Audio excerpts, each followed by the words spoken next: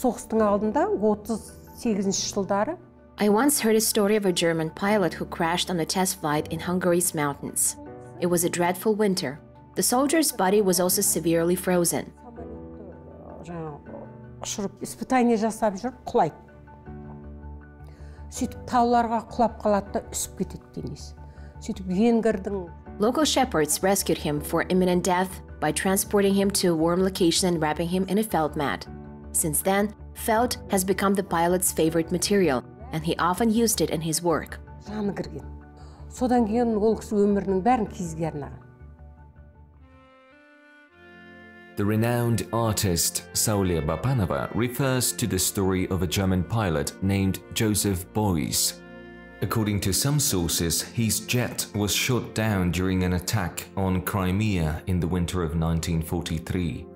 The local Tatars discovered a frozen body of a German soldier in the mountains and retrieved it using fat and felt. The event had a profound impact on Joseph, who devoted himself to art after the war, frequently using felt and fat in his sculptures, paintings, and performances. For the artist, felt was a metaphor of life and warmth. What exactly is this material, and when and under what circumstances did it appear? негізінде адам-ата пайда болған уақытта This is likely to have occurred during the Stone Age, when primitive tribes stitched clothing from animal skins and wool. теріден киім кию, оның жүндерін пайдалану кейінгі тас ғасырдан бастап қалыптасты деп. This is supported by archaeological discoveries which revealed remains of garments made of wool or processed animal skins under thick ice. Мұздың астында қалып қалуы, болмаса жаңағы теріден пұшпақтардың, сол кезде киіздердің иленіп, киіз People could make felt even back then, judging by the products made of felt. шығармашылығында пайда бола бастады деп айтуымызға болады. Киіз басу өнері деген Since ancient times, people have mastered the art of felting. Scientists are unable to pinpoint a specific date for this day. On the other hand, the artifacts discovered in the Scythian tombs of the Pazyryk Mound attest to the usage of felt long before our era, in the Iron Age. In addition, we are aware of ancient Kazakh customs that state that the deceased was buried in a white felt carpet. This material was available and the production techniques were passed down from generation to generation. қолжетімді дүние болғаны. Егер біз тарихтан дәлелдейтін болса, The findings of archaeological excursions in 1929, which discovered princely mounds, should be mentioned. Scientists have been interested in historical sites in Kazakh territory since the second half of the 18th century. экспедициялар пайда бола бастады, ұйымдар пайда бола бастады. Ол енді біздің 18 ғасырдың екінші жартысынан бастап. According to an archaeological book released in the late 20th century by Mikhail Greznov, felt entered the lives of nomadic tribes as early as the Bronze and early Iron Ages. Археологиялық кітабынан біз білуімізге болады. According to experts, the first samples of felt artifacts appeared during the Bronze Age. The research of the discovered exhibits proved that the ancient tribes that lived on the territory of Kazakhstan were skillful in the technologies of felting, quilting linen. For example, they lined wool on colorfully decorated sackcloth and fashioned felt mats. Previously, they poured over felt with boiling water without washing it first. Now I'm wondering why it wasn't washed. And I'm thinking the whole problem is in the composition. Kazakhs were well aware of the properties of wool, which contains lanolin, animal wax. Its antiseptic properties are well known in the modern world. Енді киіз басу технологиясы The technology of felting is unique. The process can be divided into phases. First, the wool is washed and cleaned, then combed and laid in layers. шиге тарту, алдыменен жүндерді тазалап алу, оны тарау. Then it was pressed by rolling and pushing with feet while pouring hot water over it. The felt was stamped with elbow blows and palm slapping so not to displace the pattern. and distinct layer that makes up the incorrect side. These steps have, of course, been greatly made easier by modern technology. Технологияларды ойлап тауып отыр. Felting is a collaborative process in which the entire community participates. Men boiled water in big cauldrons, daughters-in-law prepared meals, while women and grandmothers working on the project cheered everyone up with songs. In general, the entire process mimics modern manufacturing, with each master performing a assigned task. The first spreads the wool on the chi, the second combs it, and the third decorates it. They're sheep of the Yedilbai breed. This animal's wool is extremely coarse and rough. It creates a sturdy, long-lasting felt mat that is nearly impossible to break.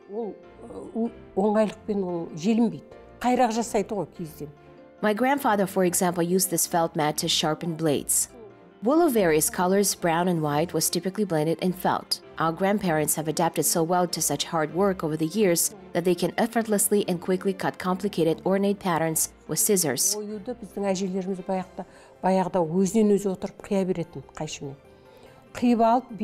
The finished patterns were matched so that the color contrast was stunning, and they were stitched together with the wrong side using burlap threads.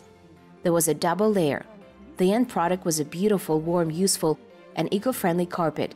A felt mat of this quality will endure at least 50-60 years. All of the craftswomen gathered in the same house before producing felt mats to thoroughly explain the whole process. Naturally, the dastarhan was set and tasks were assigned. Technologies were invented to help speed up the process. Women brought their children.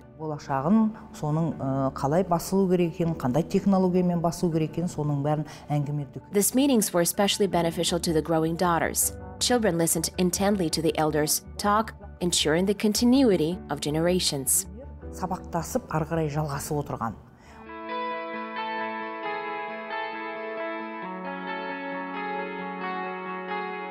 Felt should be dense, as well as waterproof and resistant to snow, heat, and cold. The primary raw material, sheepskin, was mined twice a year in the spring and autumn. Jabagha was the name given to the wool sheared in the spring. Sheared wool is known as kuzim in the summer and has a different quality. As a child, I used to wonder why women would continuously pass their hands over chi. After spreading the wool over it, it turns out that this is how they test it's uniform distribution. If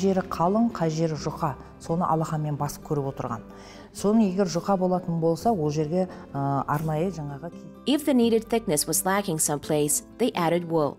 Before pouring boiling water, this process must be completed.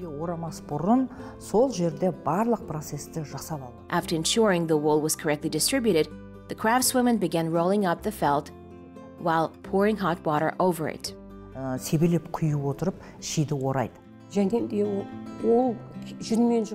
Working with felt is pleasant. This is a natural product. It has boundless energy. A felt mat called alasha can be made from wool because cattle raising was the nomadic people's prime activity. Kazakhs created a wide variety of items from felt.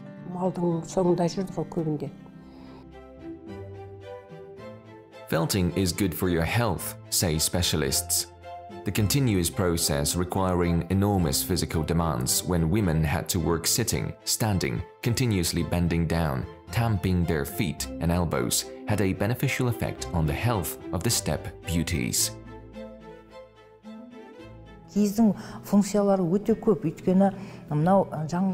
Felt has numerous properties. After all, it has been through rain, snow, strong winds, and scorching summers.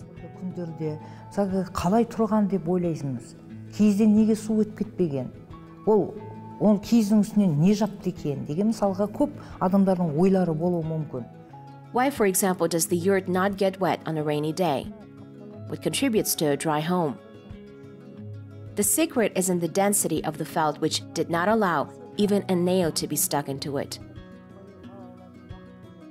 For generations, a well-made felt mat survived any natural disaster for generations. Киізден киім кигенде ол деген ауаны Felt is a lightweight, breathable fabric. It circulates air well. As a result, it's beneficial for health. You don't sweat, you don't freeze, you don't get wet when you wear felt garments. ыстықты да жібермейді киіз. Оның үстіне, мысалы, мынандай жұп-жұқа нәрсені кисеңіз, жаңбыр да өтпейді екен. For example, in rainy weather, we weave felt skull caps that do not get wet. It all relies on how well the felt is produced and how tightly and frequently you press it. Нығыздап, қолмен бүйтіп басып нетпесең, суды өткізбейді ол. Киізден байпақ киген адам басқа байпақ. Among my customers are those who purchase a felt stocking, байпақ, for their children. It's fascinating that a child who has worn a байпақ once refuses to wear other shoes. Ананы көрсетіп, соны киемін. Сөйлемейтін бала ғой, мысалы. Ulbolsun Daulenova has been working in applied arts for over 30 years. At first, I helped a friend who made felt, she explains. Ulbolsun chose this job as a result of gradual immersion and knowledge of traditional culture. Негізі, енді оны бастағанда, Of course, not everything was so simple at first. We established a tiny workshop. There was also no specific demand for our products. But we didn't want to quit halfway, so we kept working. деген керемет болып сөйтіп кеткен жоқ. Енді бірақ өнерге талпынған адам, осыны ұнатқан адам, оны тастамады. First, we considered how to master the technology of felt production as well as how to make attractive and practical objects. There was no mention of profit. Мына қызықты, мысалы, қазақтың өнеріне қызығып, қалай бұл біздің апаларымыз қалай осындай ойды тапқан. We were astounded by the expertise of our grandparents and great-grandmothers, but exquisite taste and high level of professionalism. How did they manage to harmoniously combine colors and create such a complicated and yet unique ornament? Felt is now made in a variety of methods by artisans. For example, they produce significantly thinner bags or covers than carpets. Жасауға болады. Одан сөмке, мысалы, қоржын жасауға болады. Енді мына жерге апарып бір кішкентай элемент салса, былай алдына да. Әлемдік мына елдерді. Take, for example, the advanced countries of the world. First and foremost, they value their country's culture, inspire interest in their customs. Оған қызығушылық тұрады. Сондықтан енді Қазақстанда да соның бір As a result, we need to revive our ancestors' priceless history, instilling a sense of patriotism. осы патриоттық сезімнен басталды. The material, which has been utilized as a vital part of the yurt since ancient times, is now used to make fashionable garments, bags, and unique jewelry. Natural materials in high demand among today's consumers, since they are lightweight, retain heat, and are not prone to deformation with proper maintenance.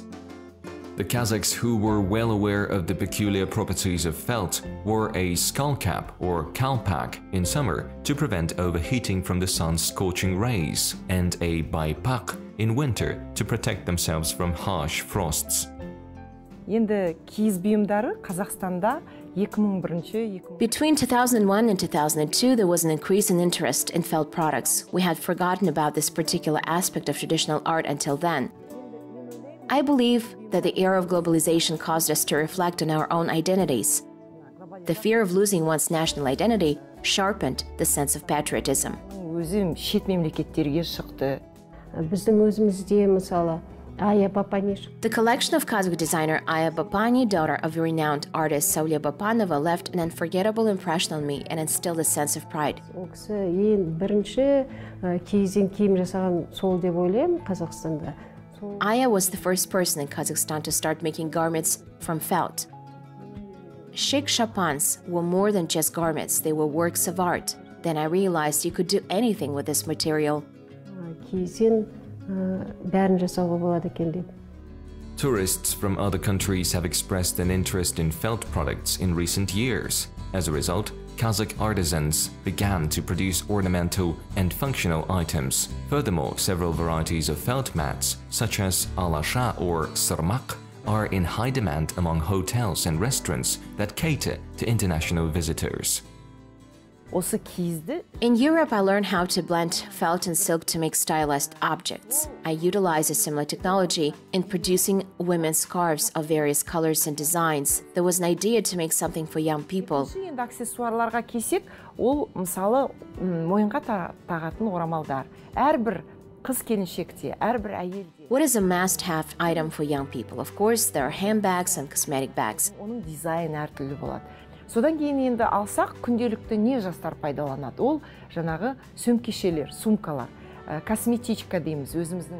As a result, some very attractive, distinctive, and fashionable accessories emerged. Our efforts were not in vain. Формасын және өте бір заманауи, тек қана түсін ғана пайдаланбай, өте мынандай стилизация. Young people began to use as well as actively learn this ancient art. Жұмыстардан кейін ғана әрине жастар талпына бастады. According to art critic Gulnar Zhuvaniyazova, the Kazakhs made felt covers for dishes, cups, and even a chest, in addition to numerous domestic objects such as sırmak and alasha. Кесе қаптың өзінің функциясы көшіп қонған кезде ыдыс-аяқтардың сынбауы. Kese qap, the bowl case, was designed to keep them from breaking during the process of migration. Along with wooden and leather plates, Kazakhs also utilized porcelain dishes. Ayak qap was used for any other dishes. Арнайы құтылар жасалынады киізден. Одан кейін аяқ қап дейміз. Аяқ қаптың түрлері өте көп. Мысалға оны ыдыс-аяқ салу үшін де, киім-кешек салу үшін де. Larger bags were used to store clothes. Felt is particularly felted, quilted, and decorated with a design to form ayak qap. Each master is inventive in his own manner. There are additional chest covers known as sadık qap. Өрнектерді басып салатын болса, біреулердің мысалға шеберге оны кестелеп тігуі.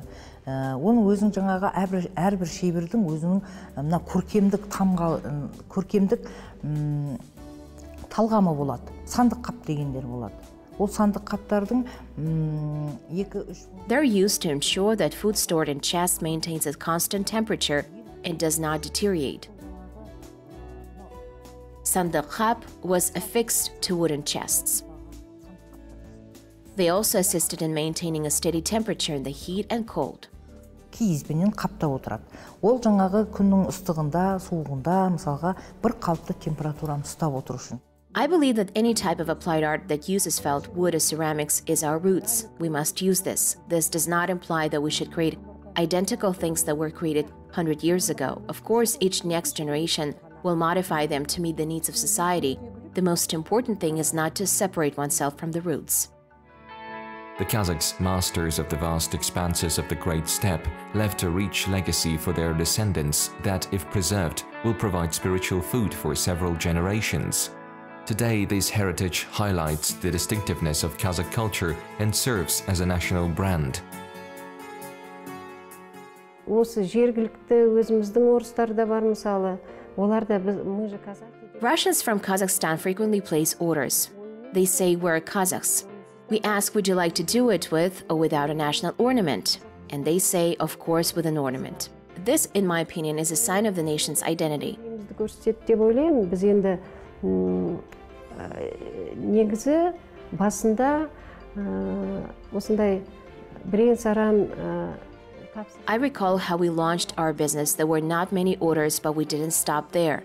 We nurtured this love for country culture and an interest in tradition.